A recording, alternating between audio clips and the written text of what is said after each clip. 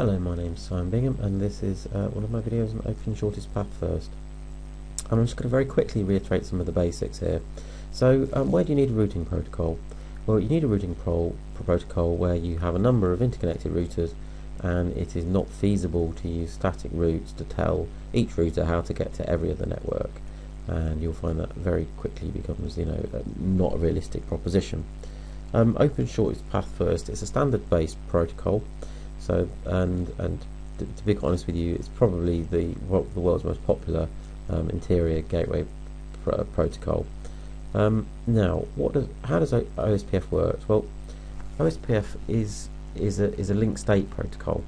What that really means is that OSPF creates a mental map of the entire network, and then uses that map in order to calculate the best next hop to use. In order to send the traffic, because this is what all this is about really. It's all about creating a routing table and populating it with the best next hop, how to get to everywhere that the protocol is actually considering. So this full map is then processed using something called dijkstra's algorithm, or dijkstra's shortest path first algorithm, which is then run to calculate where to send the traffic to. Now, slightly unusually from these videos, I'm actually going to launch straight into that algorithm. And this is because I found that when I've come across this, I've had to study OSPF several times for all manner of exams, and a lot of the aspects of it have never really stuck with me. You just kind of learn them by rote because you have to. And it wasn't until I read the RFC and I started reading about directed graphs, it really all clicked for me, and I learned knowledge there that just seems to stay. So I hope you have the same experience really.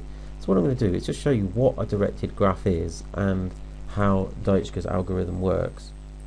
So what a directed graph is what you or I would think of as a bit like a network diagram, but it's not really a network diagram. It's what the mathematicians call vertices and edges. Now, I've given the vertices here router numbers, and I've given the edges lines.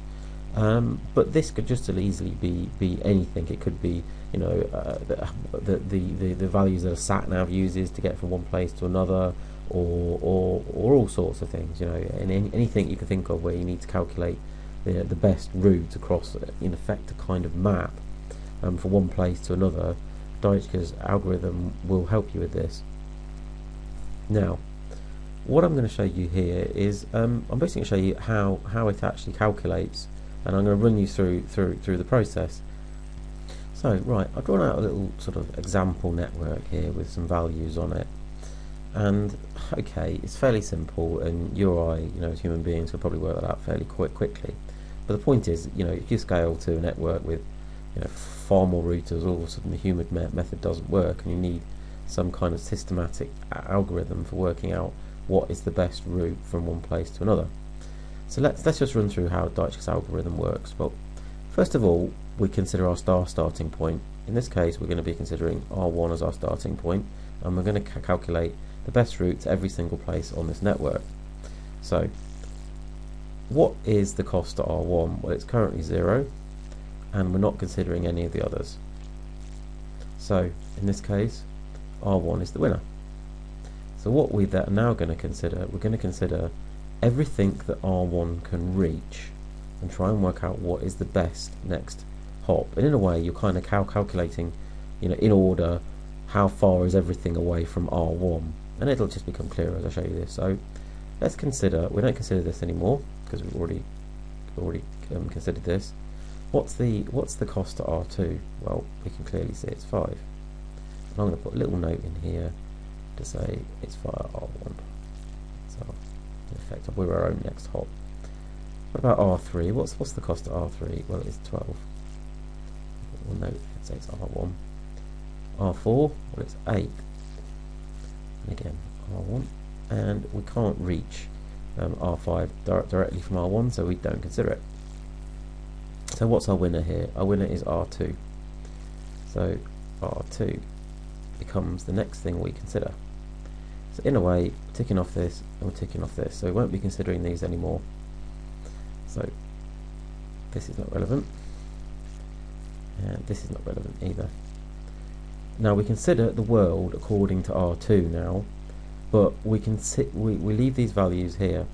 So what we do is if we consider what is the best path to R3 from R2. Now in a way R2 already has a weighting of 5 here, so anything we get to includes that, includes this cost here. So we say, how do we get to R3? What's the path? What's the total distance to R3? Well, it's obviously 10. We can see that. So right in 10. Now 10 does beat what we had as our existing one, so we put it in here, but only if it beats it. So we do 10, and obviously it's via R2. So put a little R2 here, little note in there. Now, what about reaching R4 from R2? Well, we can't do that because it's 2 hops away, so we don't consider it. So we can't do it, so the value stays the same, sorry. So it is 8, and it is still via R1. Now what about R5? Can we reach R5 from R2? Yes, we can, and it's a total cost of 15. The 5 plus the 10 along that link there. So we're talking about that and that. And it is of course via R2. Now, what's our winner here? What's our lowest cost? It's actually the R4 value wins, because we brought that one down. Right, so now we consider R4. So we don't consider this and we don't consider this. Now we're looking at the world according to R4. So we're looking at what can this reach directly connected, and what are its costs. So to R3, the next we have a link, cost link of 10 going up there, plus the 8 just here. So this 8 plus this 10 gives us 18. But hang on, that doesn't beat that. So if it isn't better, it's just ignored, and the previous value is still used. So that's still via R2. Now what about R4? We're already on R4, so we're not considering that one. And we are, what about R5? We have a cost of 8 plus 3 along the bottom, so that gives us 11. Obviously beats the previous value that we had, and what was this now changes to R4. So what winner do we have here? We have the winner is R3. Well, we're not considering that anymore, and we won't be considering that anymore. So we go on to R3. Now we're going to consider the world according to R3. So we don't consider those because they've already been done. We can't consider R3 to R3. R4 we've already done as well.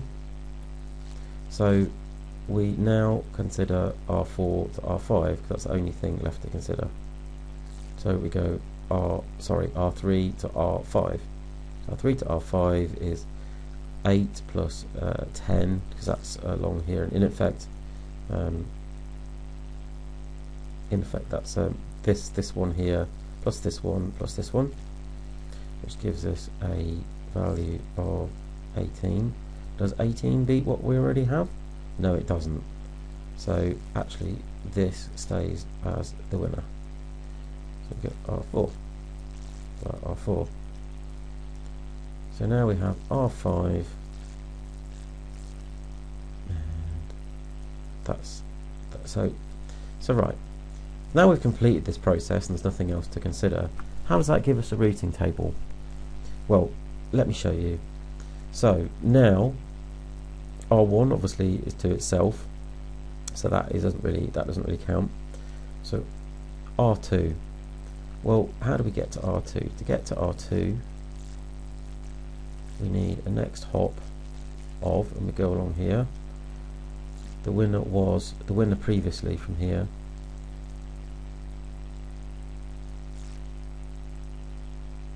was this one here. Let me just draw these winners in actually, because it'll make it a bit clearer. Now I'm just going to highlight the winners here so we can, it makes it more evident what we're talking about here. So before, the value of 5 won and became the next thing that we considered. Over here, the value of R4 won, and that became the next thing we considered. Over here, the next thing that won was the value of R3, which became the next thing we considered. And here, the value of R5 became the next thing we considered. and 1 naturally. So how does that help us work out the routing table? Well, how do we get to R2 was the next winner? Well, if we look at what R2 had as its next hop, it meant that it said here we had here R1, so it was directly connected. So R2, well, it's directly connected, so it has the next hop of R2. So we don't really need to consider anything else. Now, what about R4 then? How do we get to R4? So R4 again, we see it was via R1 here. So you can see that the value here, R1, so that means the next hop is again, it's just directly connected, so we have a natural next hop of R4. So, how about R3? Well, this is interesting because look, actually, we don't, even though it's directly connected, we can see that the best hop that we had for it was actually via R2. We just look just here, we can see that it's via R2. So actually, the next hop for R3, so R3's next hop is R2. So it's saying if you need to get to R3, you first need to go to here. And then what about R5? So if we need to go to R5, the next hop is, and if we look, we noted it before, that was actually R4 we were going from.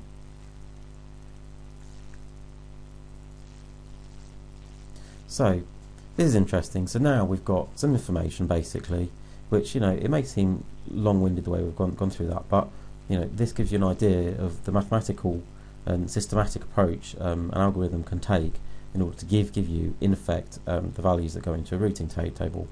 So this in effect this here are the values that Dijkstra's algorithm would give back, if you like, to the router. You know, these are the values we would put in the routing table. So, you know, it's a simple process now to work out what the next hop is for in order to reach all of these destinations. Now, this highlights an interesting point actually. Routing tables obviously only ever talk usually. There are some exceptions, but usually you're talking about the next hop. So what's important then is that no matter what perspective you calculate this routing table from, it's quite important this map is the same. Now, why is that? That's because if we influence one of these routing tables to have different values in the routing table, what could happen? Well, this router could be sending a packet in this direction saying, well, my next hop for R5 is in this direction, and this could be saying, okay, well, the next way to R5 is down here. Well, if we influence what OSPF puts in the routing table, we could actually have a situation where, if for example we subverted OSPF in some way and R3 didn't agree on the same map and it had a lower value here, say, I don't know, of 2, you could end up with a circumstance, and it doesn't mathematically work out here, but you could end up with a circumstance where R3 decided, oh no, I think the way to R5 is down here, and R1 would go, okay, I've got that packet, now it's up here, and you could end up with routing loops. So this highlights why it's actually important for a protocol such as OSPF to actually have exactly the same map, or in OSPF terms exactly the same database on all the routers which are basically processing this algorithm. And in OSPF we call it an area. Okay, that's it really, and it just really gives you a basis. You can understand now that the main job really of OSPF is to create this map, and the LSAs and all the bits we'll talk about in later videos really are just about creating this identical picture all over this network, so that then the mathematics can then be run on it and all the next hops can be calculated. Okay, thank you very much.